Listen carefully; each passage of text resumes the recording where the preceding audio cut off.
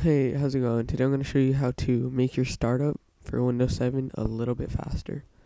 What you want to do is click Windows key R, type in msconfig, then click OK.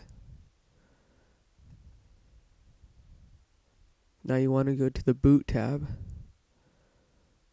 then you want to go to Timeout. You want to change this to 3. No, change this to 5. And what this does is when your computer starts up, this is how much time it waits to start starting up your services and your programs, applications. Then click apply and OK. Then you want to restart and notice the difference. Thanks for watching. Subscribe, comment, rate if this helped, and watch my other videos. Click the link in the description to support me. Goodbye.